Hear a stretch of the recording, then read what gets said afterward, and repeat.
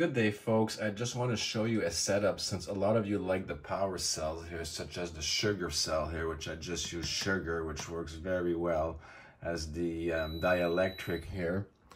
And what I have here is essentially a setup that uses these various cells that I've made here. And we're able to step it up to like hundreds of volts. A lot of people are having a hard time because of the high Z setup and how these cells have like 1 milliamp or less to get the pure potential. So essentially I figured out a crude setup that works. I've talked about this before. So basically here's the magic of it all. It started off with this very small clock, you know, just a regular wall clock. I took apart, as you see, this is basically a motor. It's a step, you know, and it drives this. I took it out now with this gear in the middle for the seconds, right? It's a very small coil, obviously high Z.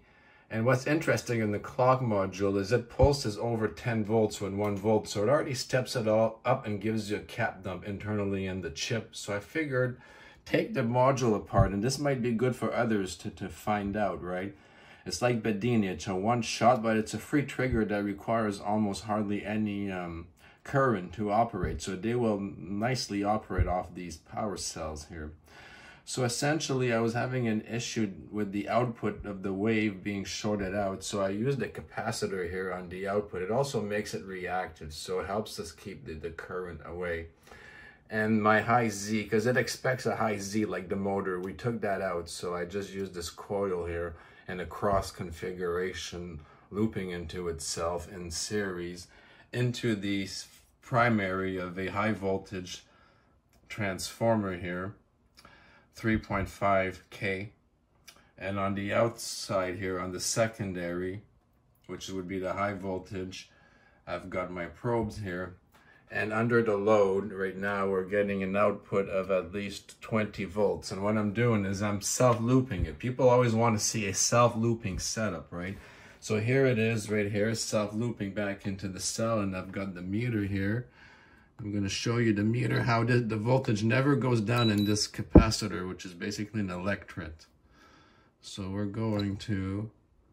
So here it is. If anything, it eventually goes up a little bit, because I'm there's no way it can go down in this setup. It's a very efficient feedback. It's self-looping itself. It's not draining. And instead of just for the configuration, because everyone wants to see a self-sustaining that doesn't actually drain itself, that's actually self-looped, right? So this is like the first thing everyone wants to see in these demonstrations. But essentially what you want to do is, instead of self-looping it, like I always say, you use it to run your actual load, charge a bigger capacitor or battery or something, which we can do. I've done various capacitors, which is very nice, because if we don't load it here, which I'm going to show you because we're just feeding it back. So this is the feedback winding here going through the rectifier. I have a full bridge full wave, because what happens is, what's very nice is this gives you a nice, like every second, you know, a nice pulse, right? But when you send that spike through these transformers here, like I've shown in other videos, the transformer gives you back like a sine wave. So you get a plus and a minus wave. So to not, because it essentially, you know, it captures the inductive kickback part of it, because it's a pulse, right? So I don't want to waste that. So the full, you know, the 4 diodes is what helps capture both sides of the wave to not waste it on the high voltage side. But I have it loaded, so I'm going to disconnect the feedback from the cell, and I'm going to show you on the scope how all of a sudden, see, I disconnected it, that those spikes, you know, are very high now. So again, without the load of the cell itself, now I plugged it back into the self-looping, it gets to over 100 volts, so we can charge devices at over 100. And this is just another cell here I have. So this is the same idea here. And they all work, by the way. So my idea was I wanted to use this as a cap dump, right, to control a transistor, which you can, by the way, to pulse one into the other. But I found out I was strong enough, because this basically has its own, all in the chip, kind of like a cap dump. It adds a delay, and every second it gives you a nice pulse. So yes, it's a slow process, but it is an oscillator, and it is internally running at a much higher frequency thanks to the crystal here. So there is a continuous oscillation running at high frequency, which then creates this pulse here, which is supposed to control the motor, but I'm cleverly using it to capture what would otherwise not be usable. So this, of course, in theory, could basically run, I guess, for like 300 years without having to recharge it or anything. So it's just a demonstration.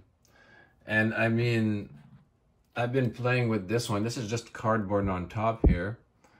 And there's like literally zero corrosion, nothing at all. So this is candy, you know, sugar. I melted sugar on low temperature on the stove, and when it was a syrup, I melted it and let it harden as an electret. Holds about close to 1 volt. It acts as a capacitor. I measured it, it's in the low PF. It was very difficult because of the potential rate, so I had to put another capacitor in series and account that with Ohm's law and all that, to figure out crudely what the capacitance was. So interestingly enough, a few PFs. So and this is just going to go on forever and ever and ever here. And of course, here's our voltage on this cell here. And yeah, it's not going to go down, even though it's driving the whole thing, especially with the feedback. It's going to keep itself going continuously. But again, in a lot of these demonstrations, folks, I find that the self-looping is sometimes unpractical, but people want to see it, right? So just don't mind all my wires underneath. They're all disconnected. I should take this out of there. There we go. So here it is. I mean, it's still a nice spike under the load of the cell, right? We're getting like 20 volts peak to peak, so plus negative combined, so a half of that under the load, because it's acting as a load, right? Because we're charging it. High Z though. Well, see, it'll eventually keep going up. 1.154 now, because we're kicking it in the ass, essentially, pardon the expression, with well over 20 volts on this side. Because it's very high voltage. As I said, without the load of the cell, it's hundreds of volts. So, of course, it can only react to that. So, as we've been talking here for 7 minutes, the electret is pumping itself. There you go. And I mean, it's not scope energy. Let's disconnect the scope completely. Disconnected the scope, and we're not doing a sudden drop here or anything. Everything is still running. We just don't see it right now, but everything is still running, and it will keep running, by the way. No tricks. I just want to show you folks that there's no tricks, because people in my past videos were like, oh, it's coming from the scope, the wave is this, and then okay, whatever. No scope.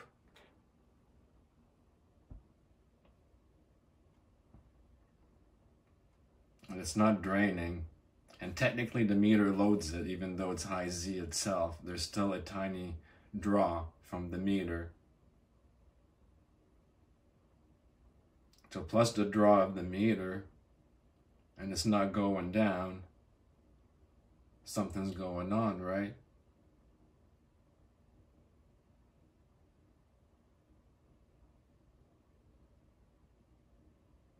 So those little clock modules could do a lot if you know what to do with it.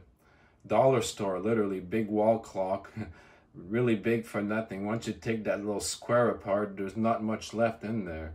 It's basically a little pulse width modulator, crystal controlled. Literally what it is.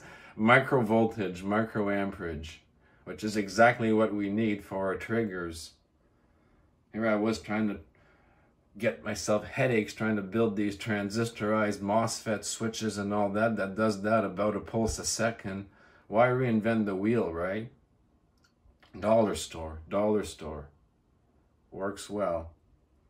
So I just want to keep talking to show you that there's no drain here because I disconnected the scope. So, but it's pretty obvious from the pulse. You see it's coming from the time, you know, the second needle.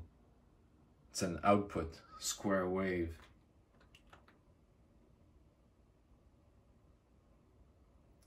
But yeah, this is not 10 minutes now. And we're going up in voltage, and I even have the scalar right so you can really see, you know, not just 1.1, see the 1.154. So you'd see the fast drop. If there be a fast drop, there's no fast drop, just a slow but continuous climb. Eventually this would reach 1.155 and keep itself pumping, by the way. We're using pure potential, and we're using feedback, nonlinear modes.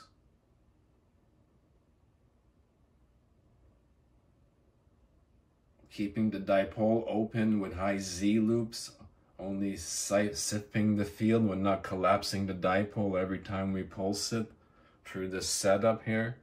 Then we feedback it into the capacitor. We build up our potential well, which is a pressure.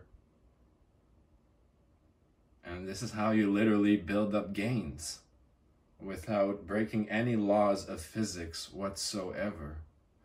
Of course, at this scale and demonstration, it's not commercial quality power, of course, but it's still the point that this thing would run for like 300 years.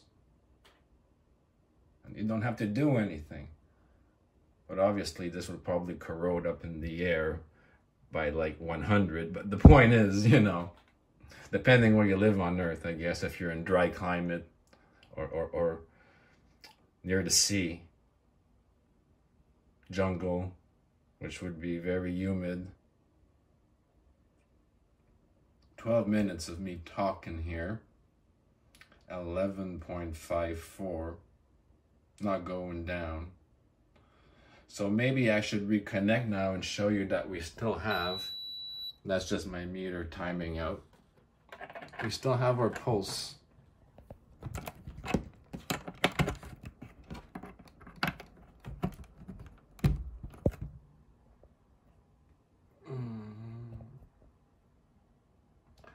But now, I just moved my wire here when I didn't even have it soldered, I just had it touching there. So apologies for that as I reconnected the scope. Just gonna have it back on there. I'm gonna hold it with my hand, but there you go. We are back. I'm gonna see if I can keep, there we go. Oh, I'm gonna keep it stable here. There we go. Yeah, sorry about that. So yeah. Here we are, 13 minutes in. I gotta turn this back on. Everything with power save mode, right? This thing takes forever to turn on. Come on.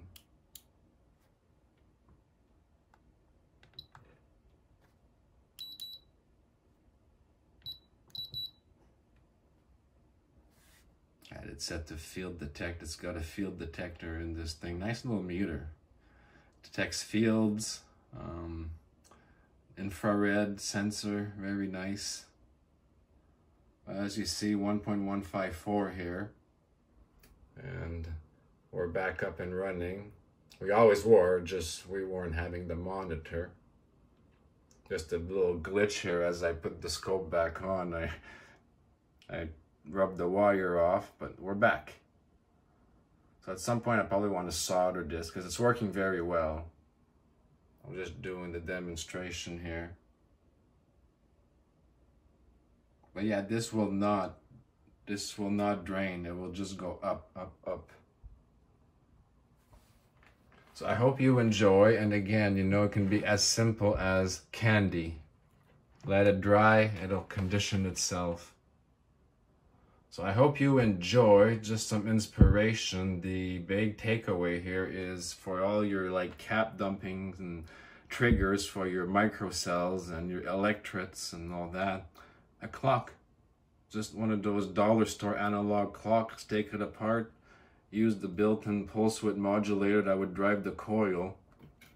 This thing here.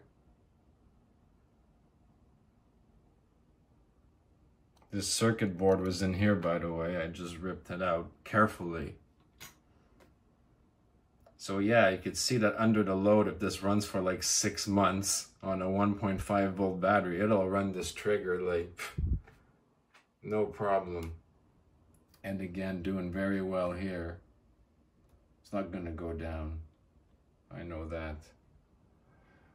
And again, like I said, wasting it by looping it. Maybe we should be charging, you know, with the higher potential, big capacitors, and then dumping that into things.